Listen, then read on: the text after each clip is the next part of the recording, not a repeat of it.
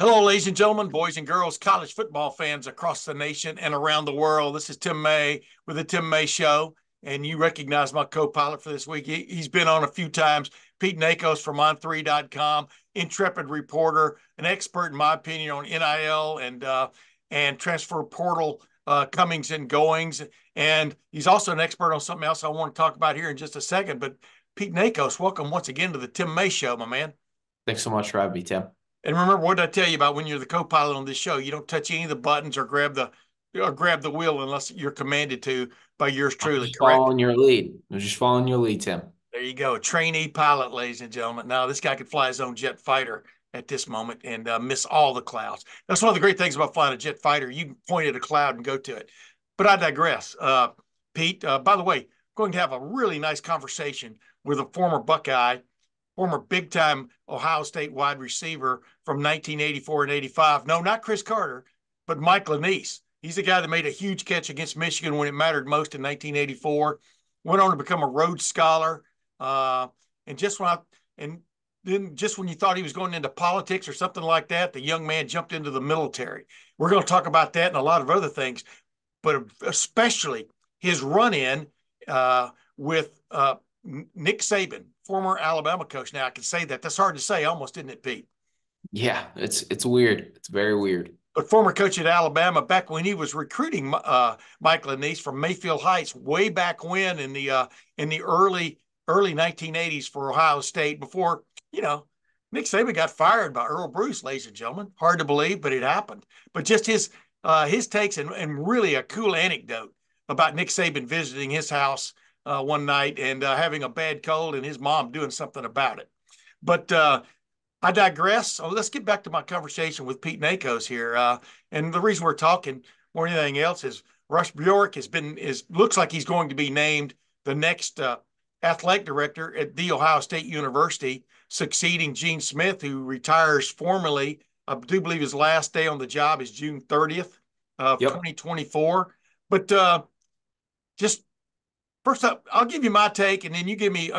You give me your take, and I'll give you my take, Pete, on the hiring of Mr. Bjork from Texas A&M University, formerly of Ole Miss, formerly of Western Kentucky. Those are the three places he's been the athletic director in his really still kind of young career. But just what's your take on the hiring of Mr. Bjork?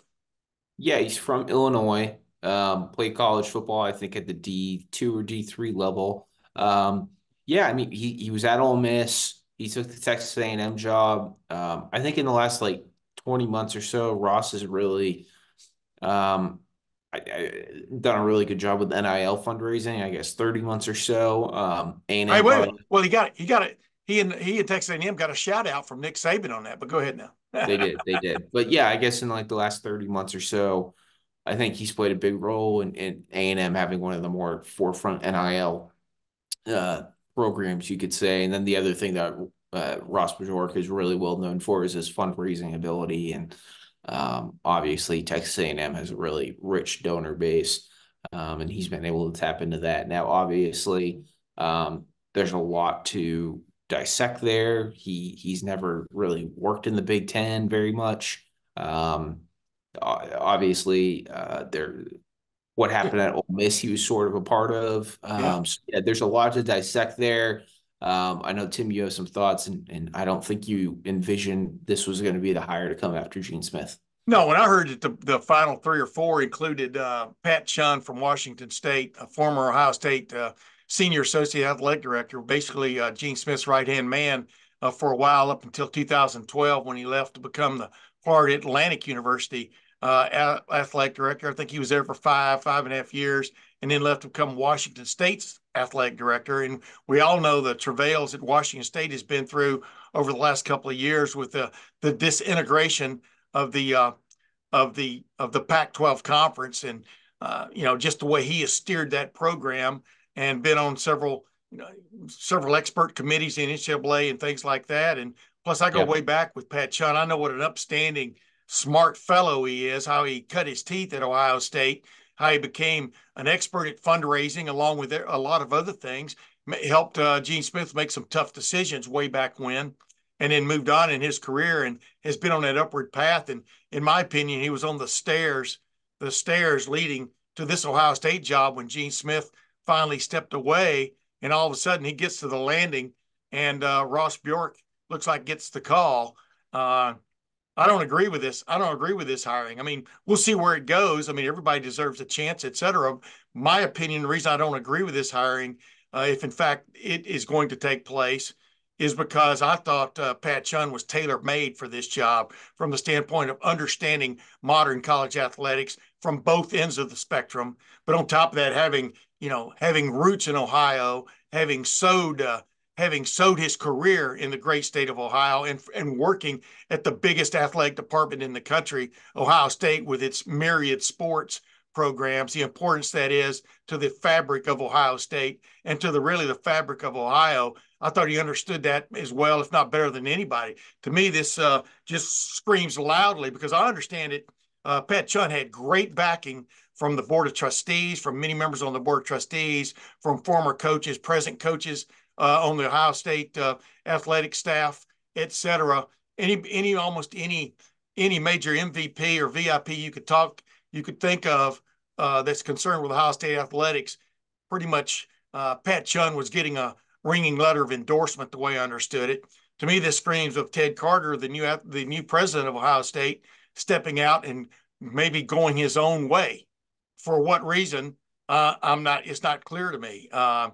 Every athletic director now has to be involved in fundraising. That's, if you're not involved in that, and become an expert at it, especially like at a place like Washington State, then you don't deserve the job in the first place. And like you said, there's some baggage with Ross Bjork that I guess the firm that first highlighted who Ohio State should go after, or spotlighted who Ohio State should go after, and then when Ted Carter looked over the list, I guess we'll find out sooner or later what jumped out about Ross Bjork that didn't jump out about Pat Chun, except that one guy has had little, if any, involvement with Ohio State University over the last 30 years. That would be Bjork. And one guy cut his teeth at Ohio State. And yeah, I'm a Pat Chun guy. I thought Pat Chun was a shoe-in for this. I thought this was almost a situation to where they did a search, but they come back to Pat Chun, who was several years ago became the first Asian American to be named an athletic director at a Power Five conference school. Other than that, I really have no opinion. I guess, yeah, I guess the one, like the couple notes I'll add is obviously not a name, as someone pointed out today on social media, not a name I had on the bingo card for the Ohio State job. At the same time, though, if you go, You're talking about who? Ross Bjork or Pat Ross Chun? Bjork, yeah, Ross Bjork, and then the other thing too that's probably worth mentioning is, with the way college football is set up and these new television contracts and college football playoff expansion, like the Big Ten and SEC are like further away than everyone else in terms of the amount of money they have, the TV deals, the amount of talent in their conferences. So Yeah. I guess if you look through that lens, this Texas A&M athletic director definitely has the most experience of trying to operate that big of an athletic department. And that's not a shot at Pat Chun, but obviously we all know what's going on the West Coast, the Pac-12 kind of ceasing to exist after this year. So I guess through that lens, it could make sense, because Ross has definitely managed the size of an athletic department he's going to be taking over at Ohio State. And we can continue to dissect it in the weeks to come. But the other thing too is, all of a sudden, if he does take this job and he's the top target and they're in discussions, and all of a sudden he is one of the leading faces of college sports if he does take this job. Very correct. And and I'm not holding this. Yeah, I am holding him against it a little bit, because he put his endorsement on it when he basically they went for that contract extension. He didn't hire Jimbo Fisher at Ole Miss, but he's the one. Excuse me. Don't mix those two up. He didn't hire Jimbo Fisher at Texas A&M, but he's the one that gave him the that pushed $7 forth million. And the big time endorsement, the big time extension on that now all of a sudden, middle of this past season, Texas A&M walked away from. Right. There are a lot of people at Texas A&M who weren't that fired up about that extension in the first place after one decent year from Jimbo Fisher, and it's costing Texas A&M a lot of money. And then on top of that, when it comes to fundraising, for example, I grew up in East Texas, in Lufkin, Texas. I had friends who went to Texas A&M, and right on down the line. I mean, when it comes to fundraising at Texas A&M, it's just a matter of passing the plate. It's Yeah. not that difficult a Fair. place to fundraise. Go ahead. I'm Yep. sorry. No.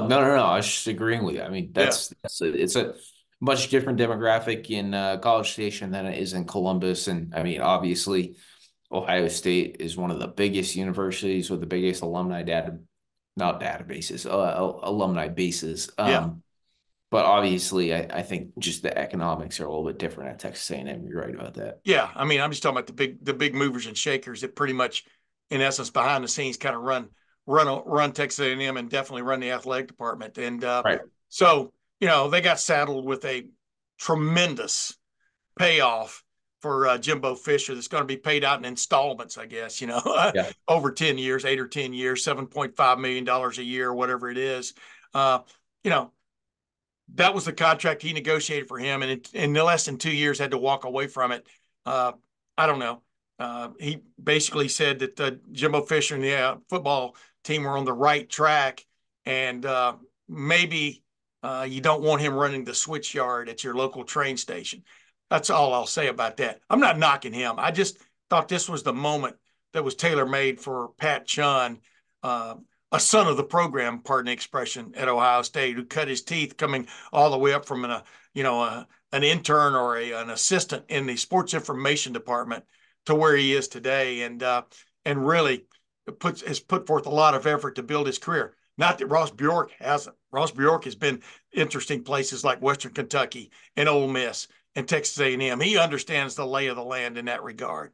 I just Yeah. thought I just thought there was a deserving guy out there, and the deserving guy didn't get the job, and I'm not going to back away from that assessment. Ross Bjork may end up being one of the great athletic directors in Ohio State history. There haven't been very many of them, which is interesting about this hire.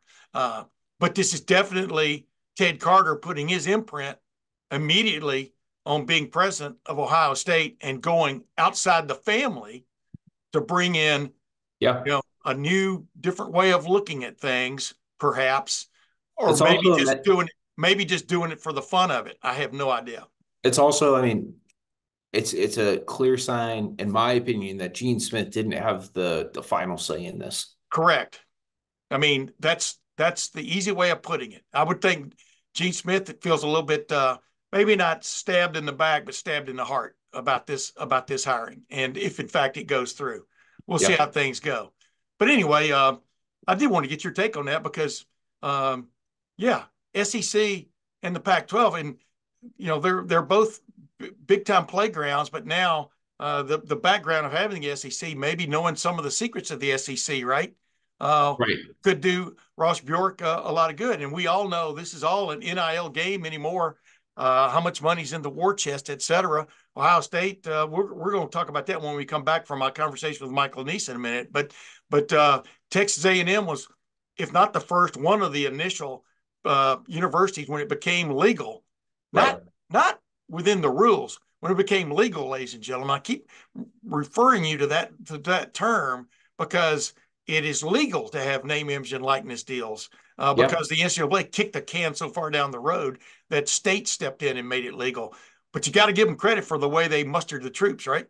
Yeah. No, that's for sure. And it kind of goes back to that point about the value of NIL, and Ross Bjork has obviously found success. And I mean, I think Gene Smith's done a nice job of supporting Ohio State in their efforts, but it's clear that, I mean, especially just through Ohio State football, that they're trying to rip up efforts more and more. And Ryan Day had the comment about maybe like 2 years ago about the impact on signing day and stuff. And it's become more of a priority here in Columbus. Yeah, we're going to talk about that in just a minute. Hey, let's get if you give me a second here, Pete, let's get to my conversation with Mike Lanese, former Buckeye wide receiver of great repute, went on to become a Rhodes Scholar, as I said earlier, then got into the military. I mean, I really didn't see that coming from him. As a matter of fact, you might hear me reminisce with him about a time when he talked to me about maybe taking some classes at Ohio State down the road, which would prepare me to become perhaps his spokesman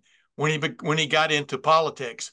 It was pretty funny. We actually had that conversation. But I've always liked this guy, and you'll see why. Let's get into my conversation with Mike Lanese. Man, what a pleasure it is to welcome in this young man, still a young man, Mike Lanese, former superstar Ohio State wide receiver back in the mid 80s. Played with a guy you may have heard of too, named Chris Carter. They were the golden tandem. Everybody thinks Ohio State just invented wide receivers here in the last decade or so. But Mike Lanese, you and Chris Carter had it going on there for a while. And by the way, welcome to the Tim May Show. Thank you, Tim. Great to see you again. I miss you, man. I really do miss you. Oh, yeah.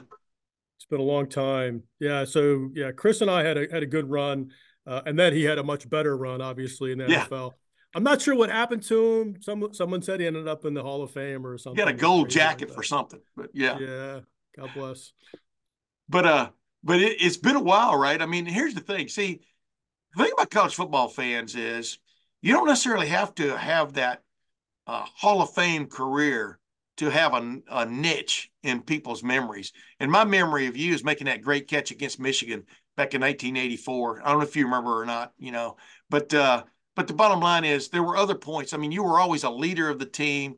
Funny how you ended up are you in the military now? Well, describe people what you're doing right now. Yeah, so I'm actually in the Army Reserve. I'm a civil affairs officer in the Army Reserve, and I've been doing that for about 14, 15 years now. And prior to that, I was a surface warfare officer in the Navy, active duty Navy, in the early 90s. Got out, had a long break in service, and then my wife says I went temporarily insane and joined the Army. So here I am. You needed that extra stipend every month. I know what's going on. Yeah. Wait a minute. Not the money. Trust me, we don't do it for the money. Dude, surface warfare? Are you kidding me? Would you be over there right now scheming up something over in the around Yemen? Yeah, that was my role. But my ship was actually home ported in a place called Subic Bay in the Philippines. So we would be more focused on what is now called the Indo-PACOM theater. So South China Sea, that was our stomping grounds. And we got a chance to get around a little bit. Saw a lot of Southeast Asia. Unfortunately, yeah, there are lots of things going on right now. My son is actually in the Navy. Oh no, yeah, and he's a West Coast sailor as well. And my daughter is in the Marine Corps. So I mean, we're as parents, we're obviously concerned about global events as they are developing. Yeah, I was going to say, man, Subic Bay. I mean, that's got to be. I mean, whatever with what's going on with China and Taiwan, and oh my goodness, I don't know how you sleep at night. Do you sleep at night? Yeah, I mean, it's tough when it's one thing for me. Yeah. To get into the mix, it's entirely different, for my kids and my wife is prior service as well. Yeah. So we understand that life, we understand that world. When you're young, you don't get it. I mean, you don't really understand the enormity of what you're getting into and the potential circumstances in which you might find yourself. Yeah, I was going to say this is kind of like a game of, was it Pong? What was it where you go around smashing the little frogs when they pop their heads up? I mean, that's what global affairs are now. I mean, it's crazy. Well, good for you and good for your family. Ladies and gentlemen, I got to know this guy pretty well. As often as I could ever talk to him when I first started covering Ohio State in 1984, I talked to Mike Lanese because he was always smart. He always gave great answers. Matter of fact, you don't remember this, but Ralph Moshenko missed a field goal attempt on the last play of the game at Michigan State back in 1984. And my lead in my story the next day was when it came to that, it wasn't so much Ohio State dodged a bullet as the bullet dodged them, And but I remember you saying after that game, when y'all end up winning the Big Ten and going to the Rose Bowl, nobody's going to remember how close this game was. Just going to remember we won the game, right? And I don't know if you remember, but I remember that like it happened 5 minutes ago. I think it was in that stupid steam boiler room that was the interview room there in the old setup for Michigan Spartan Stadium. But Mike, even back then, all that mattered was winning, right? And as I pointed out to people, that team in '84 will go down in history as the only team that won the Big Ten outright before the playoff era started, with 2 losses in the league and still won it outright. I mean, that on many ways, that was a snake bit team and a chosen team at the same time, wasn't it?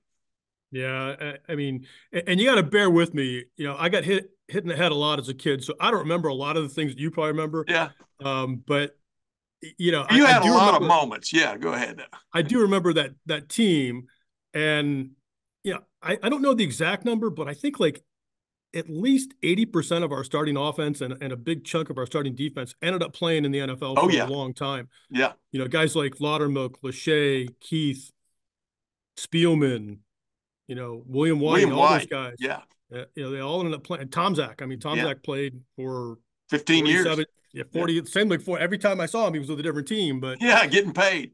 getting paid, and he's he got that pension going. So, we had incredible talent, and you said like we were snake bit a couple of times, and that's probably the most of my looking back at my athletic career as short as it was. That's the thing that bothers me the most, that we didn't end up winning the national championship, because that was a national championship team in terms of talent. Yeah, yeah. In '85, the '85 team just got snake bit. Y'all had everybody coming back. So many guys coming back, and then Keith breaks a bone in his foot. Before the season opened. That was back when the season started in the middle of September, by the way. Yeah. But right on down the line, it wasn't meant to be. You know what I mean? And there's a lot of Ohio State teams like that got that close. I wanted to ask you this though. What I'm gonna get to is you're a man with credentials when it came to playing football, playing wide receiver. Are you amazed to a certain extent by what Ohio State has going on in that realm? The last decade or so, the players they're pumping out into the National Football League, and you've gotten if either watch on television or live. Matter of fact, I think you said you went to your first live game here. This year in like the first 10 in the last 10 or 15 years, right? But you're Yeah. keeping up with it to a certain extent. I would think it's your alma mater, but is it amazing what Ohio State's been pumping out offensively? Yeah, and that's a testament, obviously, to recruiting. You got to have the genetics to be playing at that level anymore. Yeah. And it's a testament to the coaching. I mean, Brian Hartline is doing a terrific job. I don't know him that well. I met him a couple of times back in the day, and he had a great career in the NFL, great career obviously at Ohio State. But there's a lot to learn at that position, especially now. Back when we played, you know, we had to block, right? Yeah. I mean, we ran the ball a lot. And we didn't have the sophisticated passing schemes that they do today. And so we had to kind of split our time a little bit. What these guys do, I mean, it's a full-time. I mean, look at my situation. I came in as a running back, right? I was Yes. a tailback out of Mayfield, Ohio. I'll give Mayfield a plug, all my homeboys and girls back there. Named after But me. Named after me, Mayfield. Go ahead. yeah. And I wanted to play tailback in college, and obviously I was delusional because I was 185 pounds. And after my, I guess, sophomore year, or maybe my freshman year, I ended up making the switch to flanker, and I never got hit again, which is good.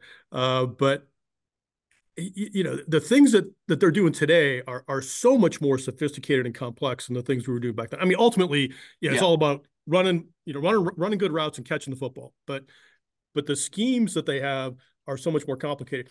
I mean, I was telling somebody the other day, I mean, if I played today, I'd probably be playing in the slot in a spread, right? And I'd be catching 150 balls a year Yeah. in the slot, and especially with a guy like Chris taking up all the oxygen on the other side of the field, would leave that middle open, and I would just be in like I would be a hog heaven. I mean, there'd be a perfect situation for me.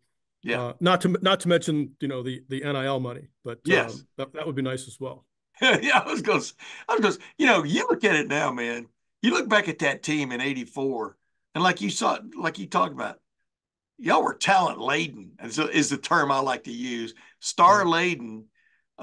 Just think what kind of NIL stuff would have been going on. I mean, uh, could have been going on, might have already been going on, but I mean, legally going on. I'm just joking with you to a Yeah, certain no, extent. and But I I, mean, it's I crazy, isn't it? I mean, go ahead. You can't relive the past, but no, you wow. can't. And to our credit, and it's not 100% certain, but we were a clean football program. And Yeah. I don't care what anybody says. I mean, Yeah. there might have been individual instances, minor infractions here and there, but overall, we were a very clean football program. And yeah, it was just different back then. There wasn't so much money washing around the program. The coaches weren't paid that much money. The athletic directors weren't paid that much. The trainers weren't paid very much money. No Yeah. one made a lot of money doing this thing.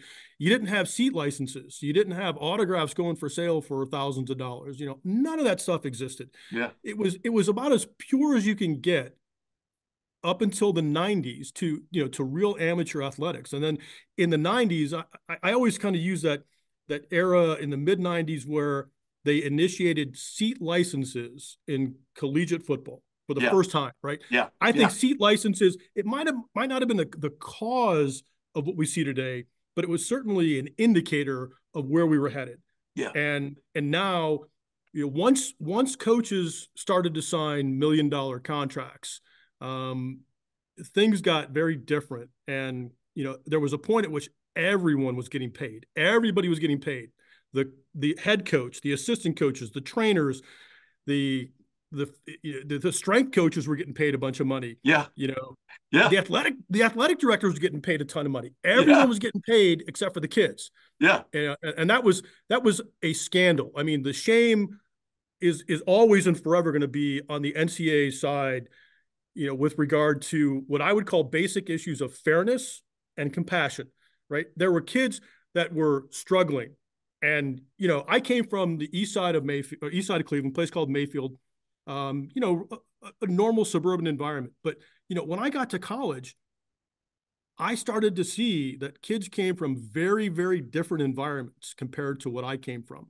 Yeah. And they struggled. I mean, you know, inner city Detroit, you know, Akron, they had very different stories from the stories that I had growing up. And to deny these kids essentials that you know, that everyone would normally associate with a regular, normal college experience, you know, outside of athletics, it's shameful. That's the only word I can think of it. And that it took this long for the NCAA to acquiesce, really to capitulate. I mean, they still fought it tooth and nail, and, you know, as they were all getting paid, and they were denying these kids, you know, a basic allowance for subsistence. That's what I would call it. Yeah. I mean, dude, they could have worked this out 20, 30 years ago, like you're talking about.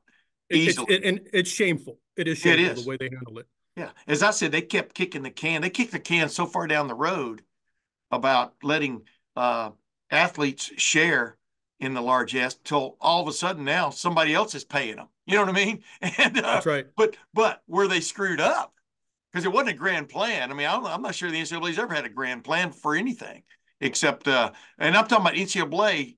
That is Ohio State. That is Michigan. It is, you know, it's not just a castle over in Indianapolis. Where they screwed up is it came around to where states made laws allowing, you know, players, student athletes to take part in name, image, and likeness, not rules, which can be changed from one year to the next. Now all of a sudden they're fighting a lot. Now they're looking for Congress to bail them out, and with guardrails, as they keep calling them and stuff. You know, and this freeway has already been built, and you're trying to put guardrails on it now. It's kind of funny. You're holding up traffic when you do that, right? I mean, it's you know, and now they're getting after this transfer portal thing. It's the best thing that ever happened to these kids. Yeah. You know, when you say that coaches can't transfer, then okay, if no one can transfer, that's fine, right? Yes. But as long as you're letting coaches transfer, as long as you're letting trainers and athletic directors transfer, then you got to let these kids transfer. You know, most of these careers, and this is what people need to understand, most of these careers are going to be extraordinarily short, right? I mean, 90% of them, whatever the number is, 95% of them won't play in the NFL.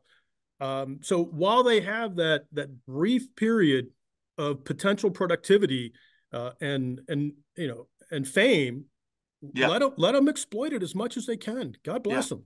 Yeah. And anytime there's a big change, as you know, this just, I call it the orogeny. Orogeny is when tectonic plates run into each other and all this kind of stuff, and mountains are formed or chasms are formed, whatever. Any kind of like living being goes through, or where organization goes through these things where all of a sudden there's a tectonic shift, is maybe what I should have said there in the first place, so people didn't think we were going down a weird path. But this tectonic shift is going on right now. It's obvious to everybody. It should have been available to guys like you and before you. But dude, the money really took off when television started pumping it in, and when Nike, for example, started sponsoring coaches, players, teams, programs, etc. And that's when there should have been, like you said, a reckoning of, all right, wait a minute now. This wasn't happening in 1950 or 1908, 1975. What are we going to do now? But they didn't do it. Like you said, the money just kept coming in, kind of like the government, or we're going to come with another program to spend it. Go ahead now. And from people who should have known better and did know better. I would argue that they did know better, and they still did the evil thing, which in my mind, frankly, makes them evil. That's just an evil approach. Yeah. Otherwise, you have no opinion. No, I'm just joking. Hey, well, what do you think should be the thing now, Mike? You should, before you go here, should players be sharing? Obviously the NCAA now is having as we speak, is basically, I think, at a convention where they're deciding on minimum, possibly $30,000 a player for big time college football players and maybe basketball players, men's and women's probably, but that's not a drop in the bucket. That's a pretty good drop. You know what I mean? But not every program is going to be able to afford that aspect of it either, based on, do you sense they are moving in the right direction in that regard? At least come into grips with what is in front of them, but do they really truly have a grip on it? I guess is my point. Yeah. So let me just put this disclaimer out there. I'm not following it very closely, so I don't have any detailed information or inside information. What I would say is that the NIL scheme that is in place today is inadequate to satisfy the long-term success of college football, right? So you'll always have an element of some NIL because some kids are just going to have more fame. They're going to have a more ability to generate revenue for their advertisers, their sponsors, whatever the case might be. But at the same time, it's inevitable in my mind to have some level of fairness across the board for all the programs around the country. The TV revenue is going to have to be divvied up in some way. It's going to have to come out of TV revenue. And I know the colleges and universities are going to resist that. They're going to fight as hard as they've ever fought against anything, because that's what's funding a lot of their other stuff. But I think if they look at it from a very different perspective, everyone's going to be better off. A rising tide will lift all boats. And so even, some of the non-revenue sports that Ohio State carries or other universities carry, they will be better off. And it will all work out in the end. Everyone just needs to take a deep breath and say, what's the right thing to do, not only for the programs that they're representing, but more importantly for the kids that are playing. Yeah. It's still stunning to some people, for example, that when you play football at a big time university, your healthcare expenses aren't necessarily all taken care of. You know what I mean? The first thing they do is they look at your own family's, at least they look at your own family's medical situation, medical insurance situation, et cetera. At least they have in the past, and they're moving slowly but surely toward that. But just basic stuff, forget about how much money, you should be getting a month or a year. Just basic stuff should be covered, right? When you put your knees on the line for good old you. Yeah, and you're right. I mean, they always did expect family insurance to cover part or even perhaps all of your medical expenses. Now, I had a great experience at Ohio State. I actually did spend about a week and a half in the hospital. I had a bad case of mono. Yeah, that's right. And the university, God bless them, they stepped up. I have nothing but good things to say about the university in my particular situation. And specifically Billy Hill, may he rest in peace. Yes. Our athletic trainer for a long, long time, whose son, by the way, is an 06 in the Air Force as we speak. Yeah. I knew he went to Air Force Academy. Actually, he might even have even made '07. I'm not sure yet, but anyway, yeah. So there are schools like Ohio State that do the right thing, pretty much all the time. Right. And then there are other schools, and I can't speak to the other schools and how they treat their student athletes. I know Ohio State does a good job. They did a good job in the past. I know they do a good job now, but that's not true of all colleges and universities. So yeah, we need to make sure that there is at least a safety net for some of these kids who don't have the resources, whose families don't have the resources to come up with the potentially thousands, tens of thousands of dollars of medical bills that they might run into. And then we have to take a look at what happens after they play. In the military, if I have what they call a service-connected injury, in other words, an injury that resulted from my service in the military, then the VA will pick up my expenses for my lifetime, essentially, as long as the injury would last, and they would continue to cover my medical expenses for the purposes of that particular injury. Yeah, we need to move to something like that in the college world. The NFL has kind of, I don't really understand the NFL system all that well, but they've got some of it covered in some ways, and they expect you to go on workers' comp. So there's got to be some plan or program or initiative around taking care of kids that get hurt. And I'm not just talking about from now forward, but I mean even going backwards and saying, I agree. How do we take care of the folks that really took care of us, that put people in the seats of those stadiums? How do we take care of the ones that have lifelong injuries? Yeah. And you've seen kids with debilitating career-ending injuries. And if they were in the NFL, they would be treated differently from how they're treated at the collegiate level. Yeah. So don't just depend on GoFundMe situations. Exactly. Yeah. Hey, real quick, what is the biggest difference from your vantage point in the game today, the actual game today, compared to when you played and y'all had an outstanding lineup, like I said, Keith Byers, who should have won the Heisman that year. He claims he did win it, that Doug Flutie's just keeping it for him. You know what I'm talking about. But what is the biggest difference you see in the game right now? Has it gotten even faster? How would you describe it to somebody if you were, because you were in the midst of it I mean, at the highest level? I think kids specialize a lot earlier today in a way that we never did. And I don't, that's not a good thing. I mean, when I was a kid, we played at least 3 sports. In my situation, I played football in the fall, I wrestled in the winter, and I ran track in the spring. And I didn't know anybody on our team that didn't play at least, 2 sports. Yeah. And Keith Byers, I mean, he excelled at everything in high school, great basketball player, wonderful track athlete. And kids don't do that today. I've threatened my wife a couple of times. I'm going to write a book on kids sports, youth sports, because it is just out of control. So that's one of the big differences. Kids just start specializing so much earlier. Do they end up becoming better football players as a result of that specialization?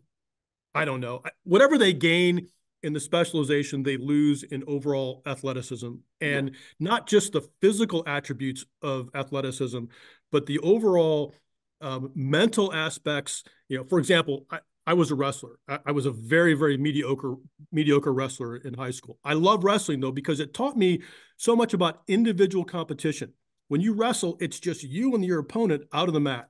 Yeah. And it's not tactics, right? Yeah. It's tactics. And it's about, your character at the end of the day. Yeah. What kind of person are you? Are you going to throw in the towel, or are you going to fight? Even if you lose, are you going to fight? And I think when kids specialize in one sport, whether it be football, basketball, baseball, whatever, I think they lose that cross sport competitiveness. And then there's all the physical stuff that I don't really understand all that much, that the trainers could tell you. But being able to move among different sports, especially at a young age, is so important for their physical and emotional and intellectual well-being. And we just don't do it anymore. So that's the biggest change, I think. Yeah. And you can learn all kinds of things, from playing different sports that help you in the other sports, like you're talking about. Exactly. Just, like I brought up the tactics. I mean, wrestling's all about tactics, because you go in with a strategy, but then the other guy has one too, right? As the old saying goes, Yeah. you go in with a strategy against Mike Tyson, but as soon as he hits you in the face, well, now what are you going to do, right? Yeah, And Buster exactly. Douglas figured that out. But the bottom line is, yeah, I mean, there are all kinds of merits for all that. Plus, you don't just end up straining, and this is a euphemism, straining one muscle all the time. You're, you know what I mean? You're using different things for different sports, et cetera. I wanted to ask Yep. you this. Has nothing to do with that. What was the greatest benefit you got from being a Rhodes Scholar? I'm not, this isn't. I'm trying to keep this short because you're under deadline. But what? I mean, that was back in the day. Here was Michael Lanese, a star football player, and you were a star football player. You can take a bow, but doom, bam! All of a sudden, you're going to England as a Rhodes Scholar, which showed you there was more to it than just the football aspect of things. I think in the last several years, what's been forgotten is anything to do with academics. We don't even bring that up anymore. You know what I mean? When we're talking about players and stuff, unless they do something really extraordinary. But what is number Yeah, I one? mean, How did you become a Rhodes Scholar, and what was the greatest benefit you got from that? yeah. So, again, I have to look at Ohio State. I mean, I had such a great experience at Ohio State, Yeah, and not just in the football program, but in the academic world as well. And maybe because there were some advantages to being in the football program, I got introduced. That's probably the biggest advantage. yeah, The introductions and the networking and the connections I was able to make throughout the rest of the university. So one of the guys I got introduced to relatively early, and thank God I did, was a guy called Wick Murray, Professor Williamson Murray, in the military history department. And he really turned me on to living a life that was a little bit different from what I experienced in the past. Um, an intellectual life, a life of books and ideas, and that was something that really changed my orientation going forward. And then Herb Asher stepped in, and yeah, David Front stepped in, and I was exposed to things that I'd never seen before, and ways of thinking that I hadn't ever considered before. And so that was the start. And then going to England, I'm not a huge fan of England, the country. I love the people, the country. I'm not a big fan of miserable weather, and yeah. that's what you get. Kind of like we're having today. Go ahead. Yeah, Yeah, that's what you get in England. But and the food isn't so good either. But yeah, I was surrounded by people who were elite in what they were doing. And I was just happy to be there. I was meeting folks, and my close circle of friends were from around the world. And I'm still friends with many of them today. In fact, I just had a conversation with somebody who's a Japanese diplomat, and we're still very close to this day. well, I met at Oxford. So, it was an experience that it was, able to shape who I was to become at an intellectual level. And I will be forever grateful for that opportunity. yeah. I mean, you met people from around the world, but who were like-minded, right? I mean, from the standpoint of curious, wanting to know, I mean, that Yeah, and let me just put a fine point on that. They were like-minded in the sense that everyone was considering the world of ideas, but yes, they were not all the same, and we thought differently. And that yeah, was another huge advantage to being in that environment, to understanding that someone else thought differently than I did, or my yeah, close circle of friends did, and understanding those differences, not only at the surface level, but understanding how they arrived at those ideas and yeah, decisions. yeah. That's what I meant by like-minded. Like-minded, I mean, doesn't mean you all, we're sitting here at a pep rally and we're, you know, oh, man, I'm not, because you got to go. I don't want to go down that rabbit hole, but we're in a world with a lot of rabbit holes. Hey, Mike, let's think. Why the military? I mean, I've never, you and I haven't talked in a while, but what was it specifically about the military that intrigued you? Because man, I had you pegged. Remember, you even told me, man, uh, make sure I got some kind of back or some kind of like education on basically being a PR guy. Because you and I talked about one time me even being your spokesman. I don't know if you don't even remember that, but when you ran for governor or something like that, and Because I really enjoyed my conversations with you back then. I mean, you don't remember any of that because of all the hits you took in football, I'm sure. But I'm glad it never got to that because I'd have been a poor spokesman. I would have gotten you in more hot water than gotten you out of the bathtub, if you know what I'm saying. But why did you what was it about the military? Was it because you could make a difference? You felt? I mean, you know what I mean? What was the intrigue? Yeah, I mean, not to get too deep into it, but it's something that everyone who serves in the military has to come to by him or herself, and it's just a level of service to something much Yeah, bigger than yourself. yeah, It's the way in which I can contribute. There are other ways to contribute, but this is the way that I think I am, for whatever reason, intellectually and physically able to do. And so, when I look at myself in the mirror every morning and I say, "Yep, I'm in the right place," and I didn't say that when I left the Navy and had that long, 15-year break in service.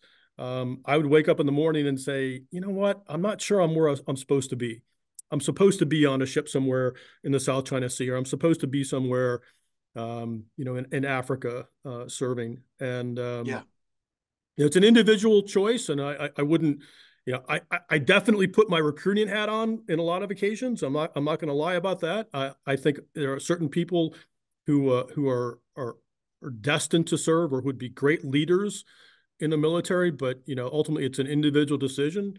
And let's face it, the older I get, and like I said, when I was a kid, I didn't really appreciate all of the things that could go wrong. But now that I'm older, I'm a little wiser, I think. And I think for some people it still makes a lot of sense, and you have to look internally. You have to look at your individual circumstance and who you are as a person, and decide whether that's a life that you want to lead. yeah. Well, man, I give it up to you because I just think people in the service are just in some respects underappreciated, sometimes underestimated, and should have more of a say in the way some things go down until instead of us getting to a volatility point, you know, to where you have to act. You understand what I'm saying? Because I think the people who've been in the service know better than anybody else of what it means to what happens when you have to act, right? I mean, it is no turning back. It's win at all, not win at all costs, but win is what you're all about. And I know I'm stammering here because there are so many hot spots in the world right now as we speak. It's crazy kind of what we're on the verge of, maybe, unless cooler heads prevail, right?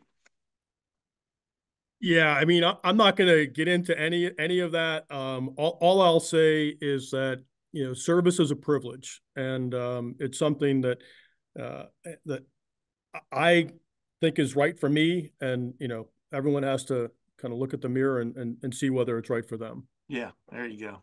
He, ladies and gentlemen, he's in the military, so he can't really make a comment, is what he was trying to say there. Mike Lanese, I'm your spokesman, and I want to say you're one of the great guys I ever ran into. And we're going to do this again on one of these days. We're going to be more specific about a few more things, more specific about the Pacific. Hey, Tim, I want to say one thing about Nick Saban. So, Yeah. Oh, yeah. uh, Well, that's the reason I called you in the first place because I saw the letter. Go ahead. yeah, so I put a letter on the internet. So my mom literally saved every recruiting letter, every poster, whatever I got during Yeah. that crazy period of recruiting, which again is something that's totally different today. The recruiting process is Yeah. insane. Wait, Um, in other words, you didn't demand $5,000 just to come make an official visit? Go ahead now. yeah, That's what's going on, baby. God bless them if they can get the $5,000. But Yeah. so when Nick said, just a quick story, when Nick Saban came to my house, he was sick as a dog. He had the flu or something, and my mom, being a kind of a traditional Italian American mom, um, made him lie down on the couch. And she whipped up her homemade soup and wouldn't let him leave until he was feeling better and well enough to drive back to Columbus. Uh, and I saw him years later and introduced myself again. He said, "Yeah, I remember. How's your mom doing?" She really hooked him up. But it was a great experience. And I don't know Nick that well. I know him to say hello, but you got to put him up there as potentially the greatest college football coach ever. Yeah. And as many of the great college football coaches do, that he's got some Ohio State DNA in him. So. Yeah, absolutely. And by the way, he got fired from Ohio State, I think during the, because you were a freshman in 82. 82. So he got fired during my recruiting period. So correct. So what did you think about that? I didn't know what to think. All of a sudden I got a call, and this might have been a few weeks before the signing date, when the signing date mattered. Yeah. And I got a call from a guy called Randy Hart. Yeah. Defensive line. Yeah, and Randy said, "Hey, I'm your new recruiter." And I said, "What happened to Coach Saban?" He said, "Well, you don't need to worry about that." And for me, it was more about obviously the institution of Ohio State, and people who knew me back then knew that I was headed towards Michigan. I mean, I was all but committed to go to Michigan, and just because of guys like Nick Saban, Randy Hart, Earl Bruce, God bless him. Yeah. Because of those guys, I ended up making the right decision. And I'm not saying that people who go to Michigan, make the wrong decision. I think it's, there are better life choices to make than to go to Michigan. But if you do, God bless you. Good luck. It was like you and Spillman. Spillman was right there with Michigan too, you know what I mean? And then he ends up going to Ohio State, and of course Michigan stinks, right? But I mean, that is, I mean, you're seeing it right now. That decision can be so life-changing in so many ways. Did you realize that even back then as a 17, 18-year-old did you ever think past how am I going to compete as a running back at Ohio State? Did you ever think past, 5 years from now, 10 years from now, what this decision will mean for me other than football? Yeah, I mean, part of being 17 is that you are incapable of making those kinds of decisions like that. Yeah. So, no one knows. And despite what you hear from people, despite all the best advice you get, some people still go to Michigan. So yeah. Go figure.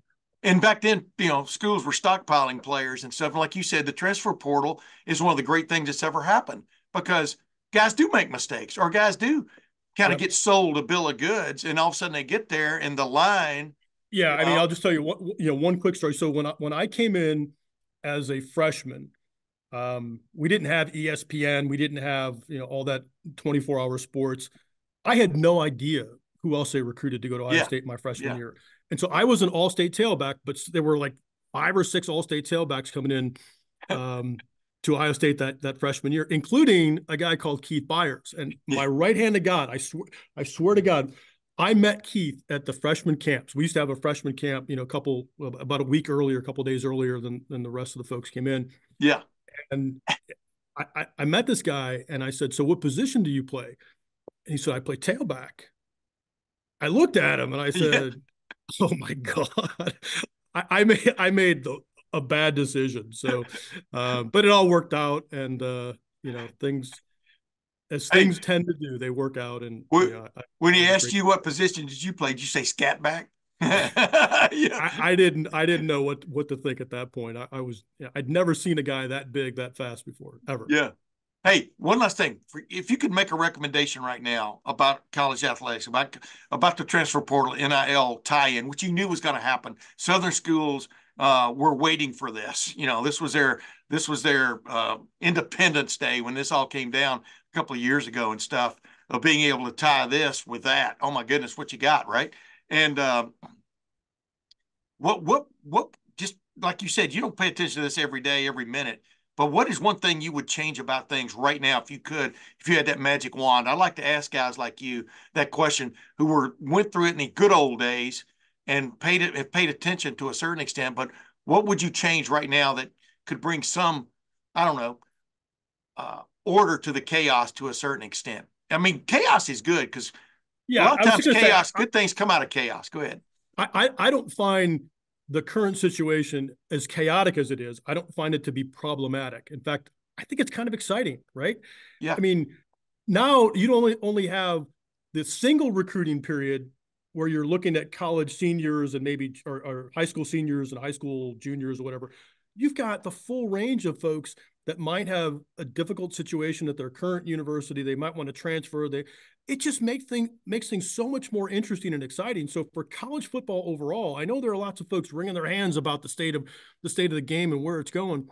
But for right now, things are pretty cool. I mean, let's find out where this leads. Ultimately, there has to be some kind of tie back to the university, right? You have to be student athletes at some level. You have to have a university attachment to the world of college sports. And by the way, it's different. The way we do things in the U.S. is not like anywhere else in the world. Yeah. And so I think it's unique and unique in a very good way. So keep that momentum, keep that model as long as possible, and find ways to tweak it, just shape it, but let it take on a life of its own. Yeah. Yeah. It's amazing though, but coaches are really, maybe they're still not earning, their $8 or $10 or $12 million a year, but they're earning their money more than ever because, like you said, they're recruiting high school players. When those high school players show up, they're recruiting them to stay, or urging them. You're always recruiting, right? Yeah, you're always recruiting. It is 24/7 now. As your friend Jim Tressel once said, missing a day of recruiting is like missing a day of shaving. You end up looking like a bum, and he coached you, by the way. And real quick before you go, it's amazing that you and I were talking before we started here. This guy still remembers almost everybody's name. How many guys did he coach over the years and stuff? If you could tell people one thing that stood out about Jim Tressel to you, even back then, it rings true today, what is it? Yeah, I'd say two things. Number one, he's the smartest coach I've ever been around. Just a really smart guy in a lot of different areas.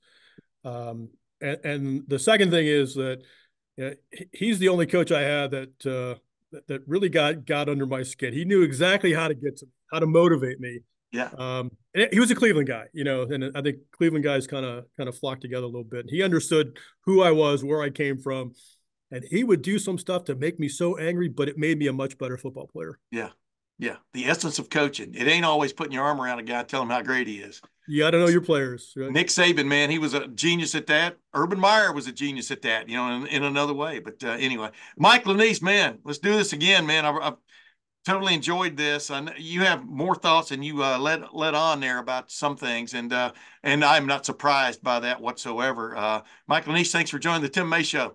All right, Tim, great to talk to you. Pardon this interruption, but I did want to get this message to you folks. The Game Time app, gametime.co, that's the place to go, especially if you put off buying tickets to maybe one of the hottest sporting events in Columbus this winter. Yes, that's right. The Iowa women are coming to town with Caitlin Clark to take on the ranked Ohio State Buckeyes. It's on January the 21st in the Schottenstein Center. And right now, the cheapest get-in price on Game Time app, gametime.co, is $256. That's a hell of a deal. And if you promised that certain loved one of yours, be it male or female, that you're going to take them to see one of the great athletes of current times, that's Caitlin Clark, to play against the Buckeyes, now's the time to act. And remember, if you download the Game Time app, and if you use the Game Time app and you use the promo code Buckeyes, you'll get $20 off that first purchase. $20 off that first purchase.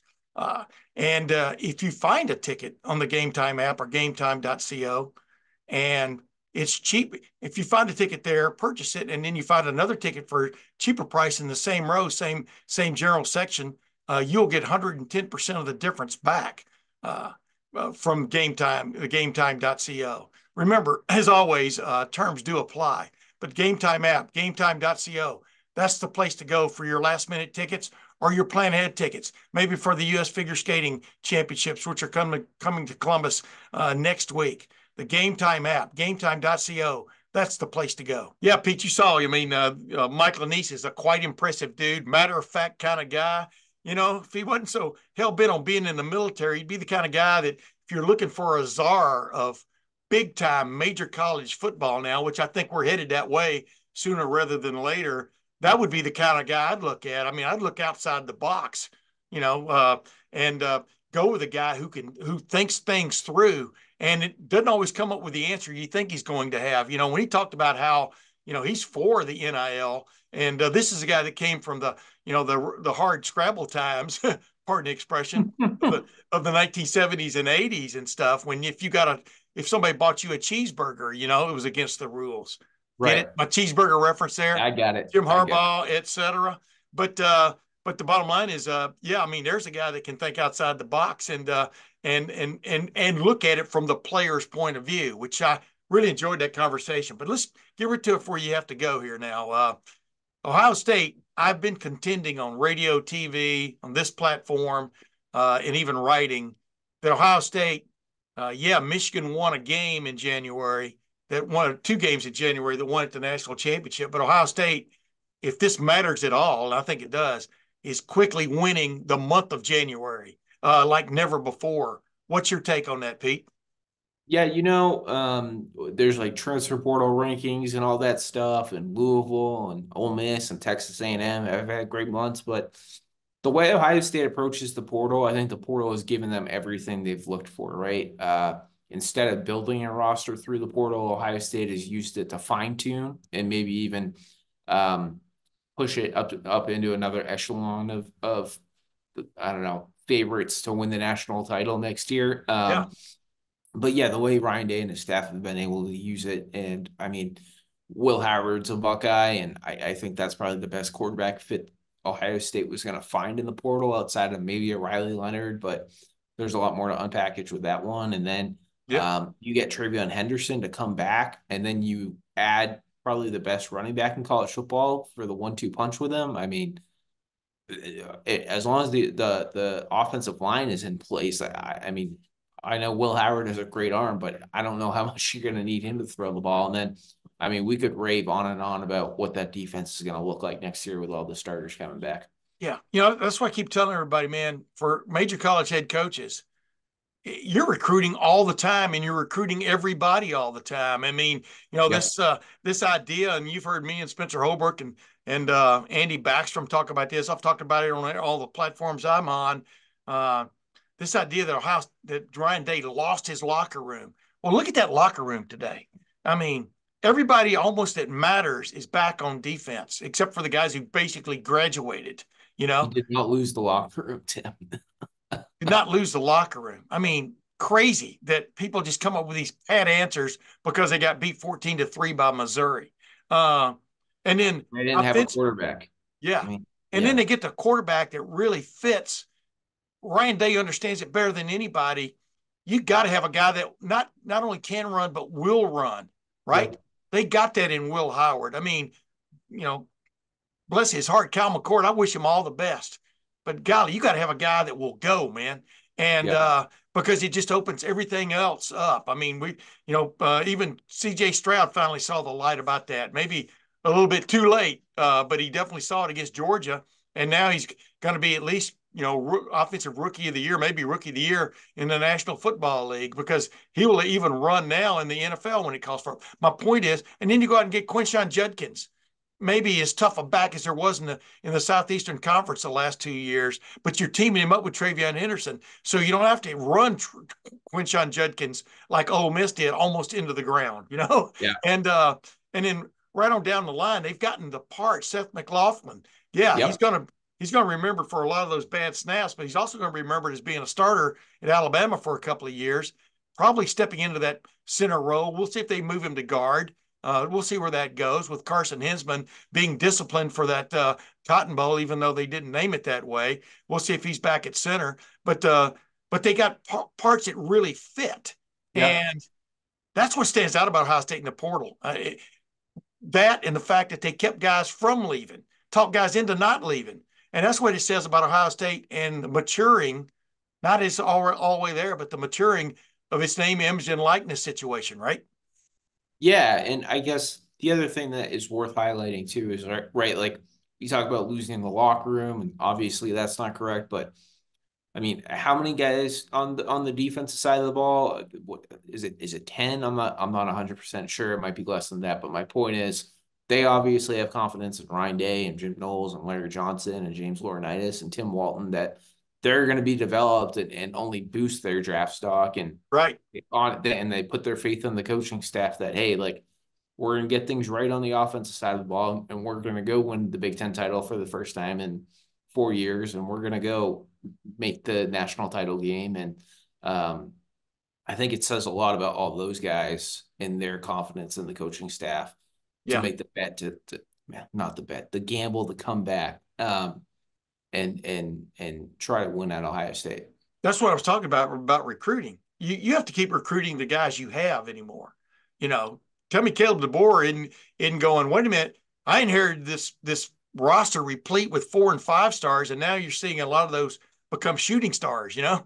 Yeah. Out Well, the of other the thing you have to do too now as a coach is you also have to like still be nice to the high school recruits who pass up on you yeah. because there's a chance you're going to get them in the portal. Yeah, exactly. Yeah. You never know who you're going to get coming or going, you know? And Yep. that to me is the most incredible part about being a major college head coach anymore. It's like crazy. Let me ask you this from your vantage point. How much did the NIL situation at Ohio State, as I call it, a maturing situation at Ohio State, how much did it help keep some of these guys from going to the National Football League? I think all these guys are hell bent on coming back and winning a Big Ten title and beating Michigan and going to the college football playoff and possibly winning it. That's definitely driving the main driving force. But how much did the NIL situation at Ohio State help in that regard from your vantage point? I think in the last like 6 to 12 months or so, I think Ohio State's always had a strong NIL operation, but with some new collectives and things like that, I think they've really vaulted into the like tier one of NIL organization, collectives, programs, however you want to call it. Yeah. So yeah, I'm sure that knowing that there is going to be strong financial packages like there are all across the country, that if they made the decision to return to school, that they were obviously going to be taken care of and sign a strong NIL deal. And that's what all the top programs are doing now too. People love to yell about pay for play and inducements and things like that. And the NCAA just came down with its first violation about NIL last week. Everyone's doing it. I had a source tell me last week, like, we're not going to stop doing it because everyone else is doing it, and we just can't fall behind. Yeah. You just can't be so blatant overt about it. You know what I mean? I think Florida State found that out the hard way. Yeah. And their offensive coordinator, can't remember who the guy, Alex Atkins. Alex Atkins. Yeah. Wow. Yeah. Just see, we will get you for speeding, but they can only get one car at a time, while everybody else is going 90. You went 92. Uh-oh. You got pulled over. That's life. Hey, one last quickie. Did the fact they got Will Howard, was that Ohio State, when you looked at it from an NIL standpoint, what is just your guess on from a NIL package deal that Will Howard could enjoy going into this season? What do you think that's worth to him? What have you guys in On3 come up with? I haven't checked their evaluation recently, and I don't have an exact number for Will Howard, but what I can tell you, Tim, is the Nebraska head coach, Matt Rule, made the statement in late November that an elite transfer quarterback costs between $1.5 million, $2 million. And I think that's probably right on the dart. That's what Cam Ward's going to get at Miami.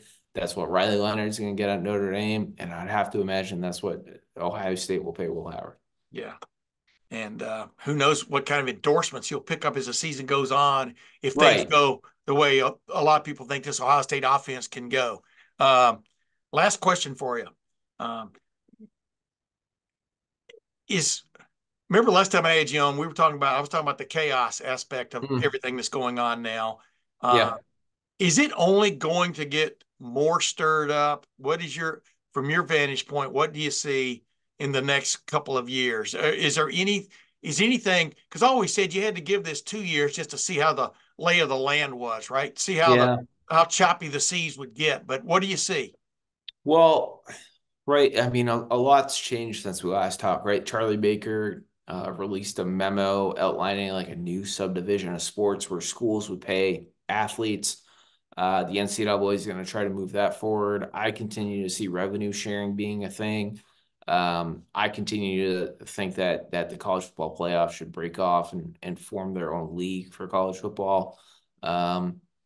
But I don't think a lot's going to change in the short term, right? Like if you thought this transfer portal window was crazy with NIL and stuff, like I'm hearing crazy things about what the spring's going to be like for that 2-week window, because schools are going to take the next, I don't know, like 4 months to think about man, I really need an offensive tackle, and they're going to have time to call their donor and say, hey, I need like $500,000 or something. Like, I expect the spring to be pure chaos because it's only 2 weeks. Yeah. Well, can he endorse ABC root beer? If he can, maybe we got a deal for him. You know what I mean? There we go, ladies and gentlemen. Pete Nakos, who's become a star in this business. I knew you back when I bought you a dinner one night over in Indianapolis. Do you remember that, Pete? I do remember that well, Tim. And boy, you have come a long way from that dinner, I Mexican dinner. appreciate that. You're welcome, though, man. Anytime. Muy bueno, mi amigo. But ladies and gentlemen, that's Pete Nakos. I enjoyed Mike Lanese joining me for the first time ever on the Tim May Show. He's a fellow I had a great relationship with when he was a player at Ohio State, and now you know why. And boy, who knows what the next week's going to bring in college football. But until next week, we'll see you then. Thanks so much, Tim.